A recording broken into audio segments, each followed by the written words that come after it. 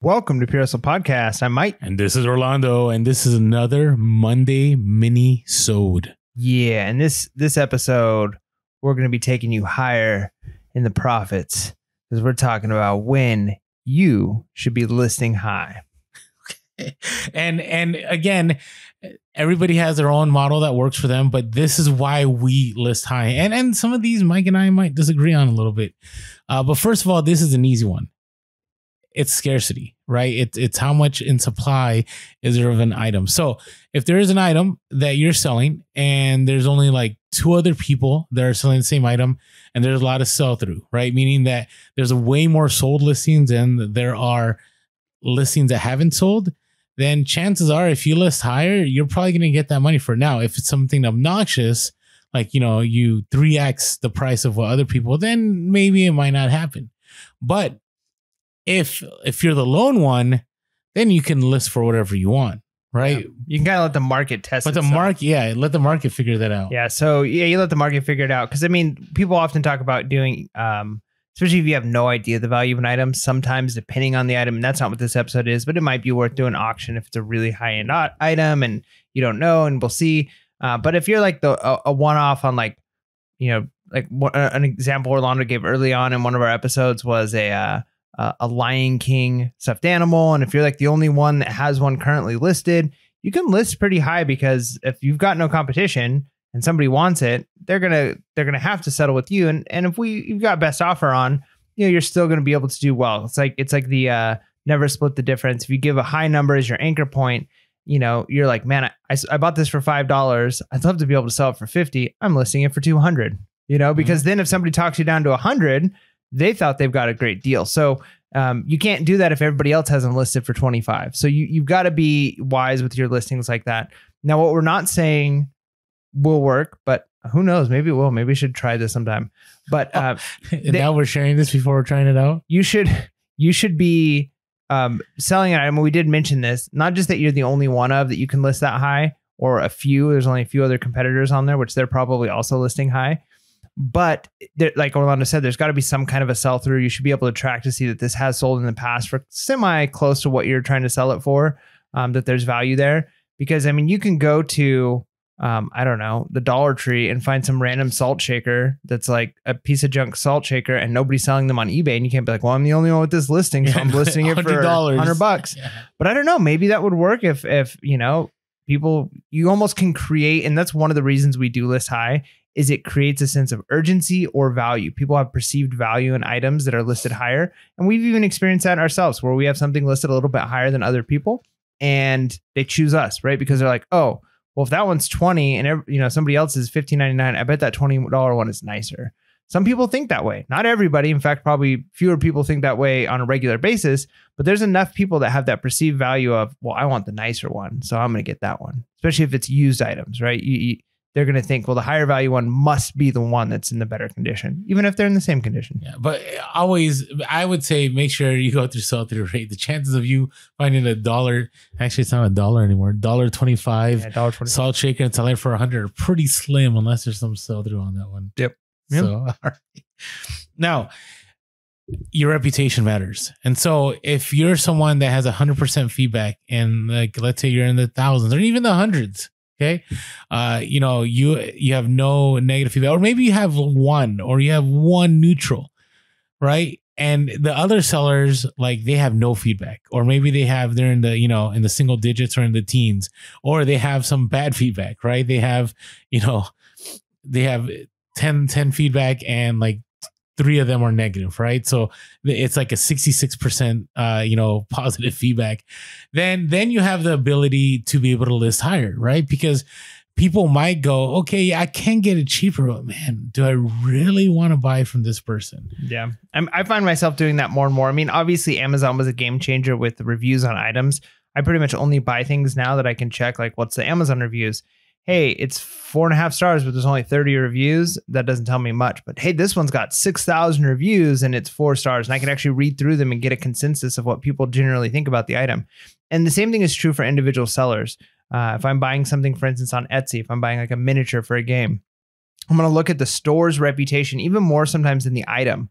So sometimes it'll tell you, like, here's the the reviews on this store, not necessarily this item. And when you start seeing review after review of great shipping, product was packed excellent, arrived early, high quality products, I'm like, all right, I'm willing to buy from this company than another company who maybe only has 10 reviews. And I do the same thing on eBay as well. So check your reputation, work on that. And if you've got a good reputation, you got to think about it this way. You've spent a lot of your energy, a lot of your time. You've probably had to deal with upset customers and calling eBay, and all of that stuff eventually pays off for you. And I heard one time, and it's valuable information, is you get paid today for what you did 5 years ago. And I think reputation is a good example of that. Mm-hmm. When you build a reputation up, it might take a long time before you can capitalize on that.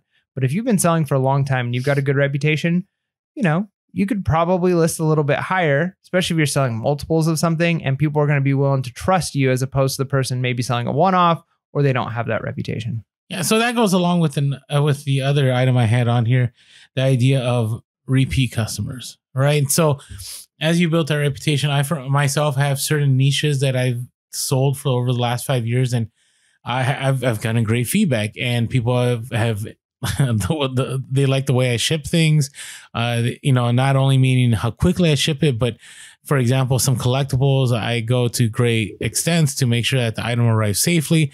And so people will pay sometimes for some of my items $50 to $100 more than they would for somebody else, due to the fact that they've already purchased a lot from me and they've always been satisfied, right? So customer satisfaction really, really, really matters. I can't tell you how many items I've sold where it's a toy item and I've sold it for, like, example, this last Q4, I had a Playmobil toy that I sold for $400 more than anybody else. But it's because this was a repeat buyer. And so they knew that my item was legit, that it was new, it was sealed, that I was going to overnight it to them if they wanted. And so people are willing to pay more. So always try to develop that base. And the way you can develop that base is even easier now with eBay coupons. You can send out coupons to get repeat buyers.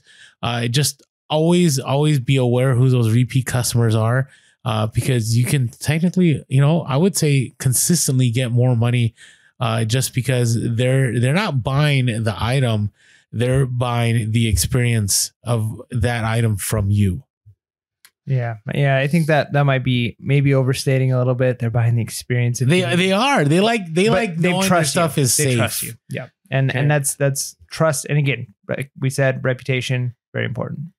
All right. Now this one's a given, a better listing. Like, what do you think I mean by that? Yeah. If you've got better pictures, you've got more description, you've got, unfortunately we live in the time where you've got to have item specifics, right? But if you've got all of those things, and you see that yours has those, what you're doing is you're optimizing your ability to be seen. You're optimizing yourself potentially in Google searches. And if I'm trying to buy an item and I see like, okay, I'm trying to buy this new, piece of audio equipment, and there's one or two pictures on it and they're not very good, and I can't really tell the conditions in, and it's like, this is in used condition, has some scuffs, some minor cosmetic wear, and I can't really tell what it is. But if I've got another one where it's like, I see everything and I'm like, oh yeah, that's doable. And oh, you know what? That screen is cracked or a little bit scratched, and that's going to affect my performance. So the more pictures you have, the better chance that you're going to be able to show what you have. And if the pictures have a high quality to them, right? You're not just, there's nothing wrong with taking pictures on a phone. In fact, that's probably what 99% of us do. I do. iPhone 8 Plus. But do you have good lighting? Are you taking it from the right angles? Are you showing the things people are looking for? Or are you just taking a general picture? So having a better listing, having a better description, even things like having your store's policy. Part of the listing also includes when it's going to ship, what's your shipping time, what are your shipping fees. All of those things are going to factor into the fact of, can you charge a little bit more than somebody else? And even having faster shipping time could potentially allow you to charge 5 to 10% more because somebody might need it sooner. So It is what it is. Sometimes you can charge like 50% more. Yeah. So those are extreme examples during Q4.